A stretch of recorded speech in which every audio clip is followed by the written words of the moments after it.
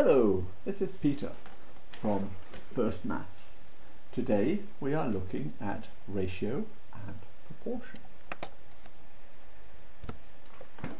We don't need any extra resources. The mental learning objective: solve simple problems using ratio and proportion.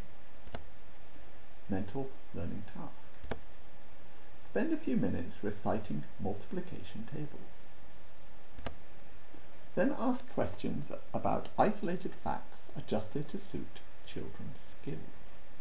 Pause the video and complete the task. We are now going to keep on doubling and halving to see as far as a class you can go. How far can you double starting at 1? Pause the video and complete the task. How far can you double starting at 3? Pause the video and complete the task.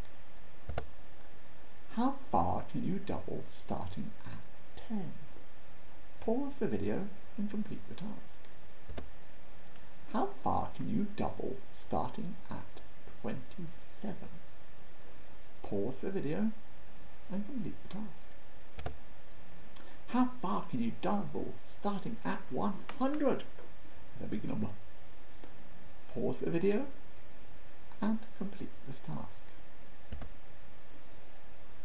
How far can you half starting at 100? This time we're halving. Okay? Pause the video and complete the task. How far can you half starting at 1,000?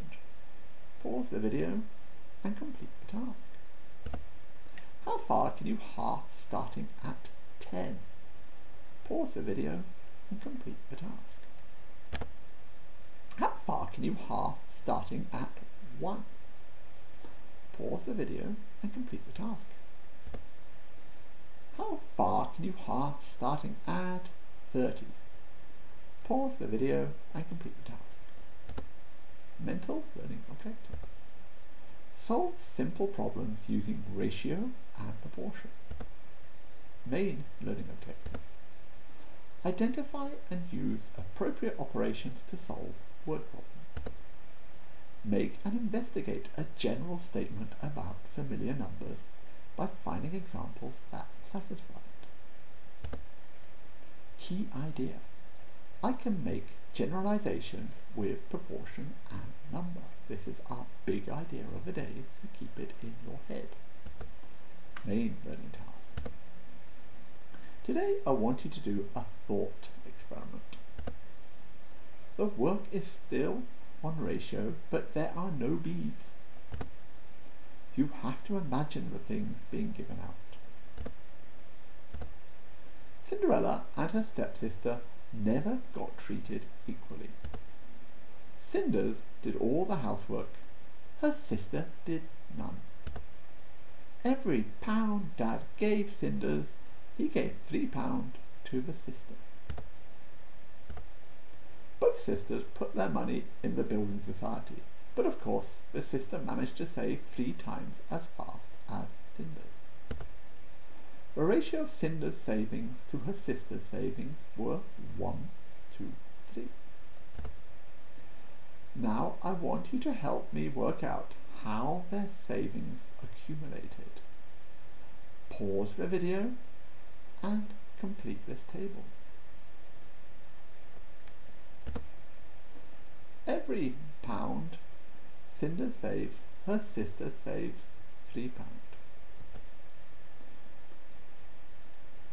What sister has saved is a multiple of 3. What is a multiple for the total savings? Pause the video and work it out. By the time Cinders has saved £11, how much has her sister saved? Pause the video and work it out. If they have saved £20 together, how much of that belongs to Cinders and how much to the sister? Pause the video and work it out. How do you solve this problem? Best way is to divide £20 into 4 parts. Give 3 to the sister and 1 to Cinders. Pause the video and work it out. Main learning task. Now you're going to construct a similar table for a different ratio. The situation is even more unfair. Every time Cinders gets £1, her sister gets even more, say £4 or £5. You choose the ratio.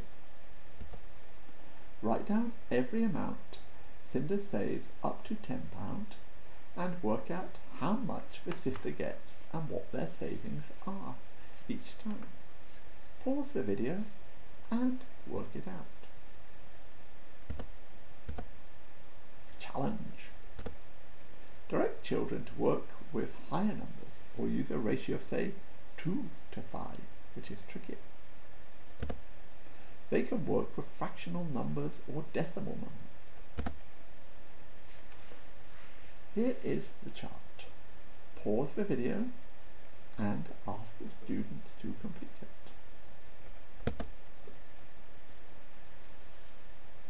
Main learning objective. Identify and use appropriate operations to solve word problems. Make and investigate a general statement about familiar numbers by finding examples that satisfy it.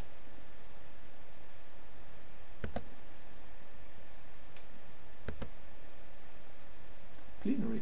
Complete the following table. Pause the video and complete the table. How could we generalize what we find? Pause the video and discuss the question. Homework. Construct a similar table for a ratio of 1 to 10. Or of course you could do it right now. Pause the video if you'd like to continue doing it right now. Challenge children. Complete one with either 3 to 7 or 4 to 9. Pause the video if you'd like to try that now. Review of the key idea. I can make generalizations with proportion and number. Did you learn this in today's lesson? Thank you for watching. If you liked this video, please give it a like below. Please subscribe to my channel and also press the notification bell to be informed every time I upload a maths resource.